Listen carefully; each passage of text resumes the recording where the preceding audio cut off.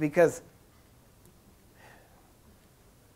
if you know the Bible, if you believe the Bible above everything else, in other words, no matter what, even beyond what you see standing in front of you. See, that's all healing is. If you stand in front of me and you're sick, all I have to do is believe this book, the Bible, over your problem. Amen. Even though I'm looking at your problem, even though I see the sickness, what it is, I have to decide that that book says, by his stripes you were healed. And I have to believe that more than I believe your symptoms. And the minute I believe that, that's when you get healed. That's what it comes down to. Now, the minute you believe that, you also get healed. And you can get it on your own faith, or you can get it off my faith. Either way, it works. Or you can use your faith for somebody else. That's just the way it works. But bottom line is, you've got to believe that word. Now, God nowhere says in his word, I'm going to heal you. If somebody comes and says, I'm going to a healing meeting because God's going to heal me. Okay? If you mean that the right way, okay. But if you actually mean that God is going to decide to heal you tonight, that's a statement of unbelief. Because the word never says he's going to. The word says he has. See, I can't believe God's going to heal you. I have to believe that 2,000 years ago, you were healed by the stripes of Jesus, and today's the day we get to set you free. Amen. Because this has already been decreed. It's already done. There's no question. There's nothing coming up. There's nothing that supersedes that, right? And I've actually had people argue with me. People that were sick.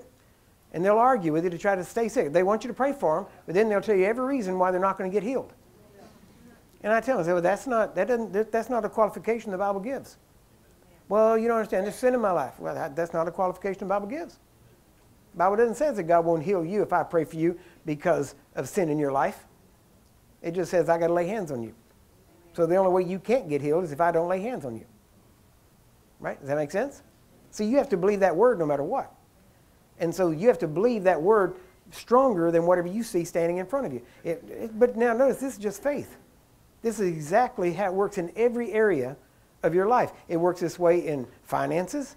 You have to believe what that word says about what God has done for you more than you believe what that bank account says. Amen. Right? More than you believe what the job said that just let you go or whatever it is. Listen, the one thing about faith is this. Faith demands that God is your only source. Do you get that? Yeah. If there's any other source, you're not in faith. Amen. If you look at any other source, you're not in faith. God is my source for healing. He's my source of life. He's my source of finances. He is my source of power. He is my source of everything. I do not get any of those things from any other source. Right? Now, and I know I got to get back in this, but there's some things we need to hit. Right?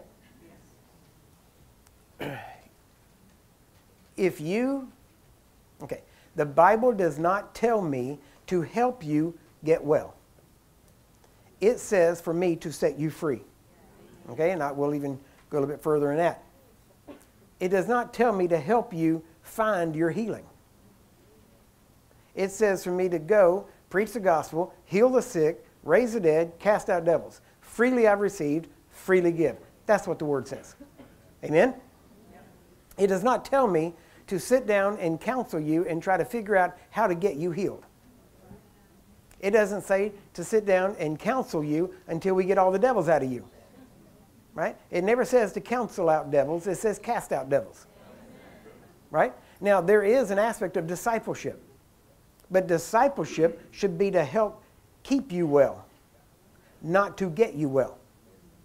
See, power should be used to get you well and cause you to be a disciple, and then discipleship teaches you how to live this life that'll keep you well.